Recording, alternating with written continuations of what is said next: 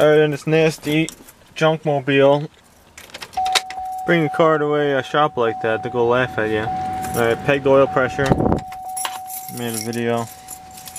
There you go, we plugged it in. It says it has like 230 pounds or something like that. 120 pounds or something. When the engine's off, that's cool. Oh, it's still burning hot underneath here. Might have to abandon this. Damn it. Because they keep on riding around all day. They keep on riding around. So it doesn't get done. Yeah, this thing's burning hot again. Not even going to reach back there. You got to do it on a cool engine. And oil pressure switch is always back there. And it's hidden. I'm not spending $2 on this shit because the title's not in my name. But if you could, you would replace all this wiring loom. It's all this crap.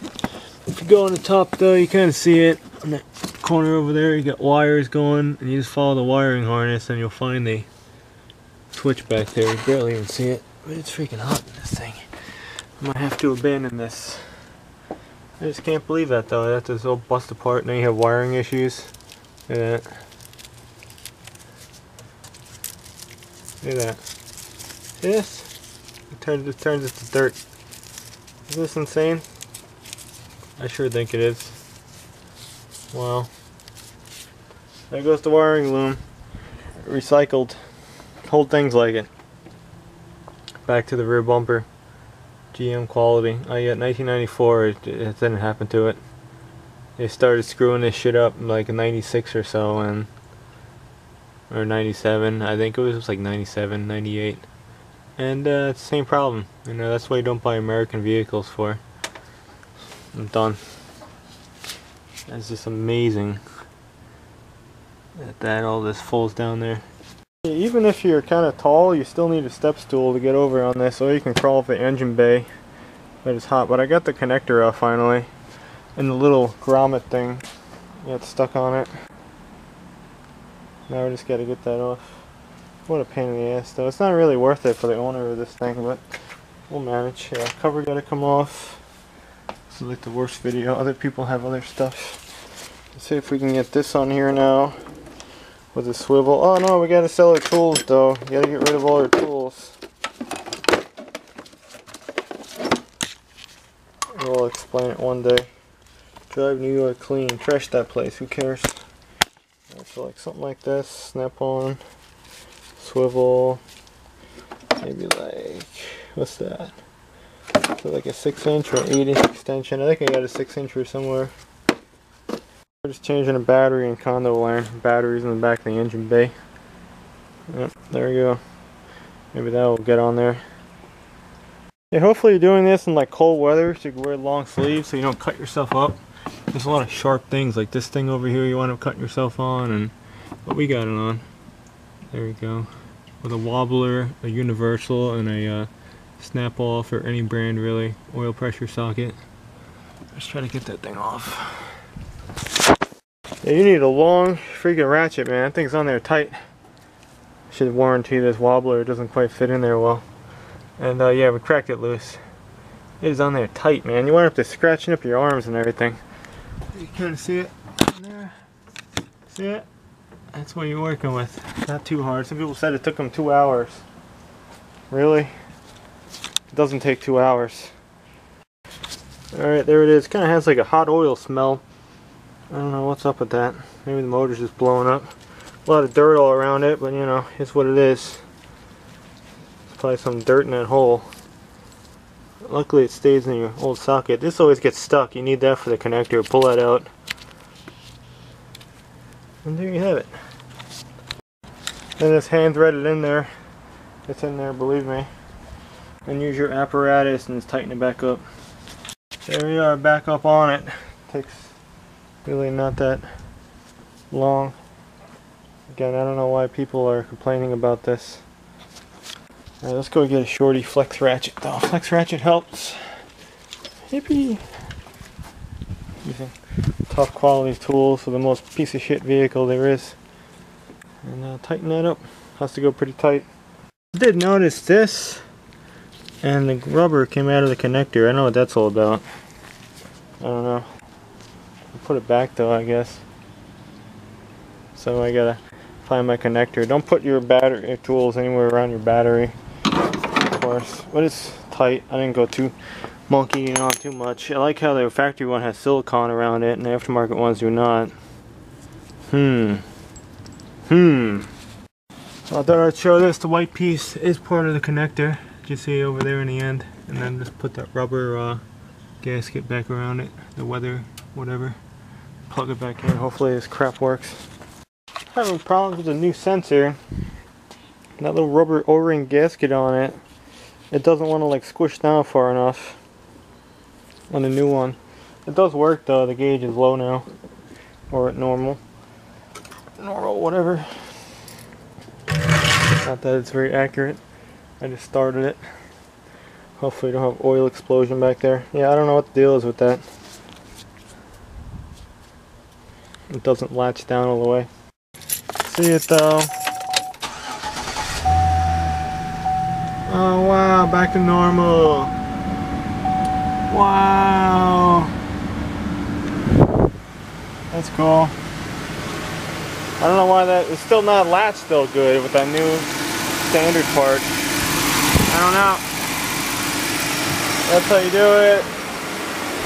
11/16 sensor socket.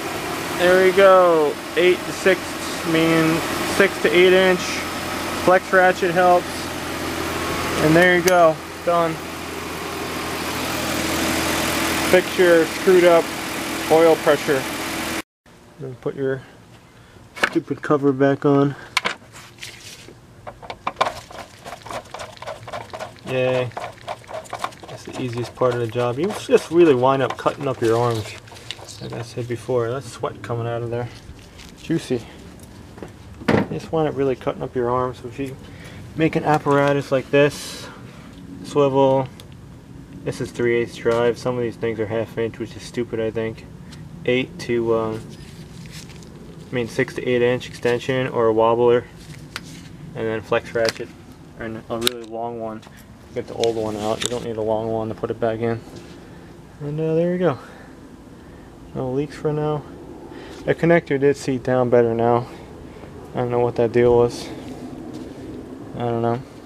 That rubber gasket is a real bear. It could be just swollen just from ages. Seems to be seated though. Alright, enough of this crap, and it's not leaking. It's all the way in that back corner. Some people said it took 2 hours. It didn't take that long. It took me an extra 10 minutes when I couldn't get the connector back on. I took the sensor out to make sure it fit the connector, which I should have did in the first place when I was being lazy. Yeah. Silicone. I should have siliconed the new one. Yeah, I don't know what's up with these things and why they go bad, but they do. I don't know. I mean, you know, someone will say, oh, you need an oil pump, oh, your lifters are bad, oh, your engine needs a total rebuild. Like all the YouTube people every day. No. No, no, no. Is that paint peeling? No, it isn't. Dead fly. Still got my scan tool. Verify the repair. The other video I used this when it was pegged. Turn this off, we don't need that. Oh, another thing we fixed the blower. Hold on, I'm not pressing the right button. This enters. Diagnostics. We'll see what we're reading now in our scan tool. Okay. We got body, I think it was. I think it was under body, instrument cluster. Yeah. Base radio. Okay, continue. What do we got? What have we got? What have we got? Something was in here. Instrument panel cluster. Data display. It might have been data 2. Might have been data 2. There we go, look at that. Monitor displayed, it was like cranked before. It was cranked to like 120. No response. No response. Okay, verify the repair. So you know your sender's bad when you go into your scan tool and it's reading some wacky reading. What the hell is that? I don't know if they set any codes or anything either. I don't even know.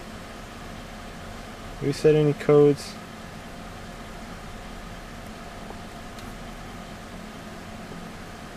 I don't know. Calling this one good. There's no oils on the ground. That is one repair done.